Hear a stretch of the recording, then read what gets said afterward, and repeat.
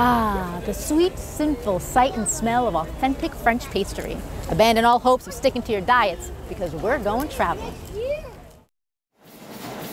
This is the stage before, and this is the baby stage where it's just the dough waiting to rise. They rise early in Englewood, New Jersey, and at Patisserie Florentine they make plenty of dough. My name is Tomer Zilkha. I'm from Israel. I'm a pastry chef. Actually, maybe a restaurateur at this point.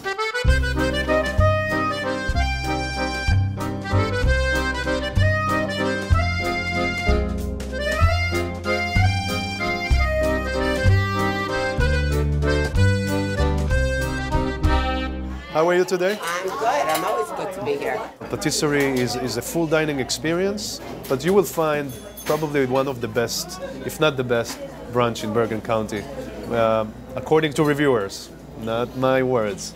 The Crazy House is right here. Welcome to Patisserie Florentine's kitchen. We got the hotline here. My sous chef is over there, Johan, right now. And we have a couple of ovens here from New Zealand, which have a steam injection and a bidirectional fan that helps the pastries be flaky, especially the croissants. And you can see those beautiful croissants that were baked. We bake them every hour. We're known for the almond croissant and generally the viennoiserie, which is Viennoise pastries. Friday, Saturday, and Sunday, we do a very light brunch service.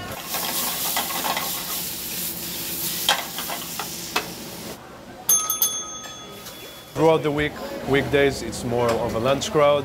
12 to 2 would be the busiest time. In the morning, we have more of the baked goods and coffee that we sell to go. So we have a roaster in South Jersey. We use a blend that mainly comes from South America, but we also maintain the latte art and the production of making coffee. Let me think. Wait for the grinding machine. Yes, everything is fresh here. Oh, yeah. That's right. It's either the grinder or the mixer. Or yeah, it's fine. It's funny.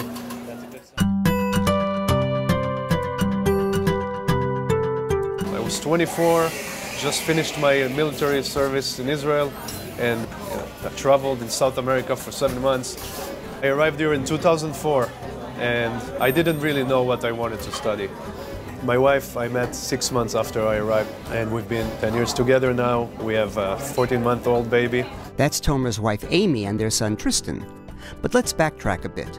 Tomer was bartending, trying to decide on a career, when a friend said, "What do you like doing?" And I said, "Well, I just like baking with my grandma. I like that." Tomer took a dishwashing job at Veselka, a restaurant in the East Village. He observed the pastry chefs and worked his way up to apprentice baker. When he got serious about becoming a pastry chef himself, he enrolled at BMCC. Daisy, by the way, is also going to Borough of Manhattan Community College. Because of who? Because of Tomer. Tomer continued his education at City Tech and earned a Bachelor of Technology degree in Hospitality Management. This is something I wanted to show you. This is my City Tech shirt. It used to be white. That's from the competition at the Jacob Javits Center. And I still wear it until today. Tomer's professors took note of his talent. I ended up in France through City Tech, which I'm so grateful for. My professors kind of pushed me to do that. It was a great experience in Alsace, which is on the border of Germany and Switzerland. I learned a lot and became later on a pastry chef, but it was a great experience. A great restaurant. Thank you. Patisserie Florentine is so popular, Tomer can't accommodate all the customers. We try to alleviate that pressure that we have by opening another store, which is 2 doors down. That's right, it's Poached, super-fast superfoods for people in a hurry. Tomer says it attracts a corporate clientele. There used to be a coffee shop there when we were still open here, and then they left.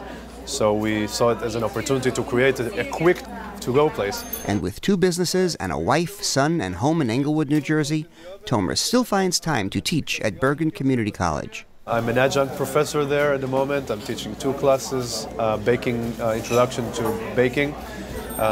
And I can say that I'm taking a lot of my experience from City Tech because I remember so much the great professors and the structure of the class.